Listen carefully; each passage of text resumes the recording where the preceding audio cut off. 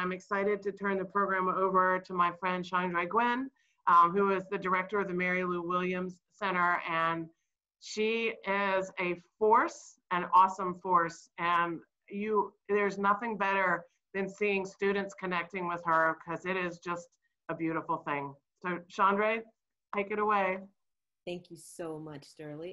As we look toward Duke's second century, it is important to reflect on the century since its inception. And the message that I want to leave with you or to share with you today is that Black hands have always been at work at Duke, even before Duke was Duke. So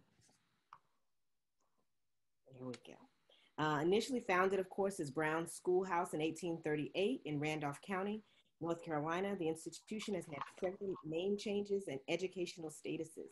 Normal College was the immediate precursor to what was to become Trinity College, which moved to Durham in 1892. After contributions from James B. Duke, Duke University was established in 1924 as a memorial to his father and the family. Besides Washington Duke and the infamous Julian S. Carr, who gave the land on which the buildings of East Campus stand, another especially significant personality during this initial period was Braxton Craven, who arrived in 1842 to Union Institute Academy as teacher and then principal. On the 27th day of September 1857, records indicate Braxton Craven purchased a Negro girl by the name of Melinda for $650. We know little more of Melinda's story. Sometime later, he hired what was presumably Duke's first Black paid staff, George W. Wall, whose exact date of birth is not known, but who seems to have been born into slavery around 1854 in Randolph County. Apparently, Mr. Wall had become an emancipated teenager when he was hired as a servant by educator and Methodist minister Craven. He soon began working for the college as a janitor and appears to have been the sole employee, apart from faculty members, to follow Trinity College to Durham in 1892. In addition to his slaveholding tendency, Braxton Craven has the distinction of being the longest tenured leader of what was to become Duke University. He died in 1882, before the move to Durham, but presumably not before imprinting his values, since at some point he taught nearly every class offered and served as president. After 50 years of continuous service to Trinity and Duke, Wall died in the winter of 1930, but as is the experience of many Duke staff, his son followed him into laboring while Black at Duke. George Frank Wall was himself an employee of Duke for nearly 60 years. Frank, as he was called by faculty and students, bequeathed $100 to Duke for the purpose of improving relations between Blacks and whites at Duke University. As Duke planted its roots in Durham, new buildings were needed. On the Trinity College campus was built Baldwin Auditorium, which first opened in 1927. And among the buildings of West Campus, Duke University Chapel was the first to be planned and the last of the initial buildings to be built. The chief designer of both buildings was Julian Abel, a prominent African-American architect in the firm of Horace Trombauer, based in Philadelphia. Along with the many other buildings that made up the expanded West Campus, Duke's iconic West Union building was constructed beginning in 1928, and as might be expected, it included plans for segregated facilities as shown on its blueprint. While Abel's race was largely unknown at the time, records indicate there were many Black stonemasons and construction workers, though for the most part, their names are also lost to history. As the buildings were erected, Black staff were employed at Duke during this early part of the 20th century, primarily in positions in dining halls, custodial staff, and maid service. During the period of 1924 to 1961, in the absence of Black students and faculty, what we know is there continued to be significant laboring while Black. When Duke's Board of Trustees finally made the decision to desegregate the institution in 1961, it began with the graduate and professional schools. Duke's modern era is notable for the opening up of opportunities to learn, teach, and lead while Black. Speaks, Johnson, and Robinson were the first three Black professional students, followed in 1962 by Ida Stevens Owens and Odell Richardson Rubin, the first Black students to enroll in the Graduate School of Arts and Sciences. Of course, In September 1963, the Fabulous Five, as we like to think of them, Wilhelmina Rubin Cook, Mary Mitchell Harris, Jean Kendall, Cassandra Smith Rush, and Nathaniel White Jr. formed the first class of Black undergraduates. By November 13, 1967, the first noted instance of Black student activism in the form of the Allen Building study-in occurs. Learning while Black also meant leading while Black for most generations of Black students at Duke. There have been notable demonstrations in every decade since. Most who are familiar with Duke are familiar with the Allen Building takeover. It occurred February 13, 1969. 3 days later, the university established a Black Studies program, and thereafter, the Office of Black Affairs was instituted and has evolved into the Center for Multicultural Affairs. Malcolm X Liberation University was founded in Durham later that year by Howard Fuller and Duke students, and it remained open until 1973. The 2000s opened with Duke students participating in a speak out to question and discuss racism seen around campus. In 2006, Black students responded to the Duke lacrosse incident with another set of demands. Under the hashtag What We Need from Duke, the Black Student Alliance created a list of essential action items for administrative consideration. In the spring of 2015, and the fall of that same year, a group of Black unaffiliated students issued another set of demands using the hashtag Do Better.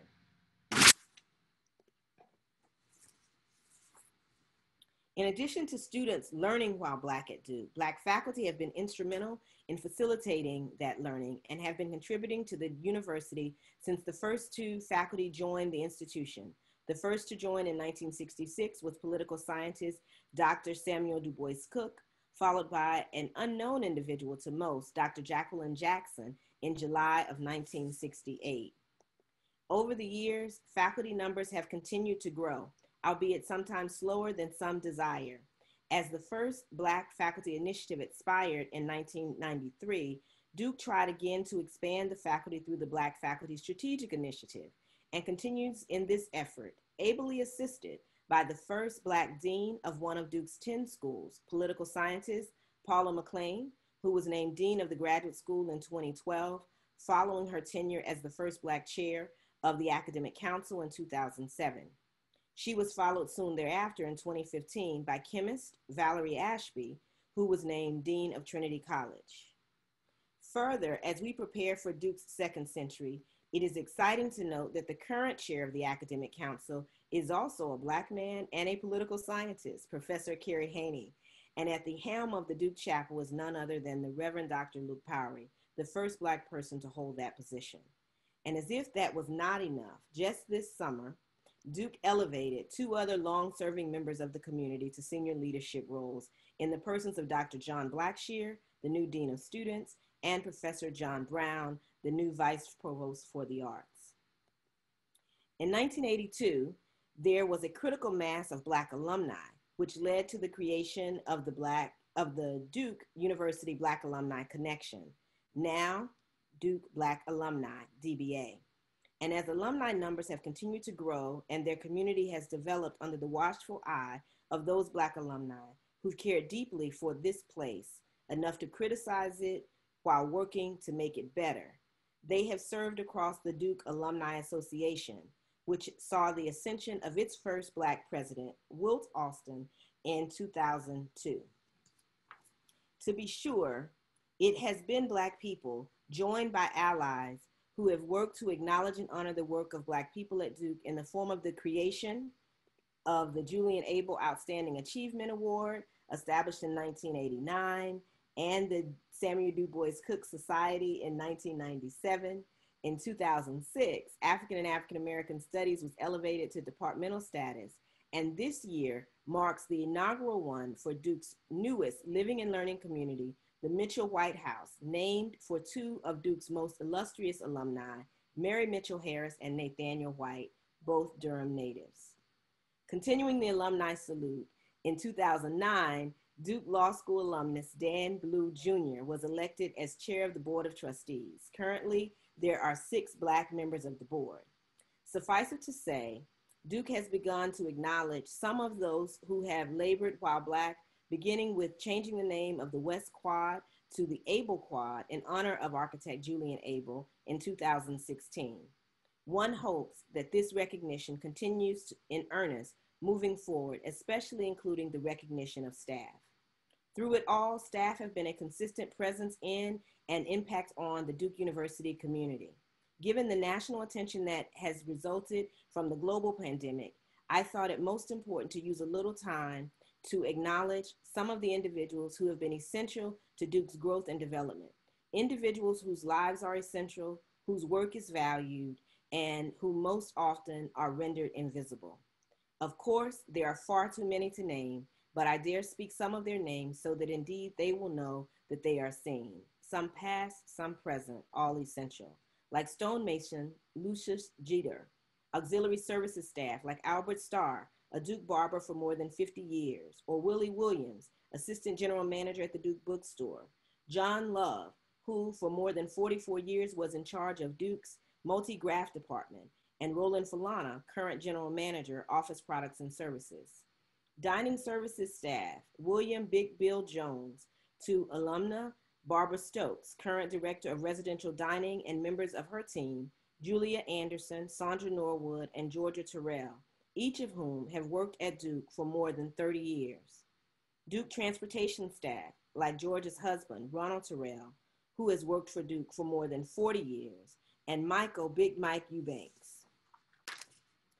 I want to recognize Duke housekeeping staff, who really started it all and number nearly 1,000 and cover over 5 million square feet. Individuals like Vanessa Bass, Bernard Smith, and Oscar Dantzler. Duke athletic staff members like Stan Wilcox, Sheila Allen, and Felicia Tittle. Student affairs staff like Harold Wallace, the first Black student advisor and assistant to the Dean of Undergraduate Education in 1969. Or Ed Hill, former director of the Mary Lou Williams Center for Black Culture, who worked at Duke until his passing in 1995. Alumna Linda Capers, director of the Center for Multicultural Affairs, and Jordan Hale, director of new student programs. Or admissions staff like retired associate director Nancy Austin and current senior assistant director Chris Briggs.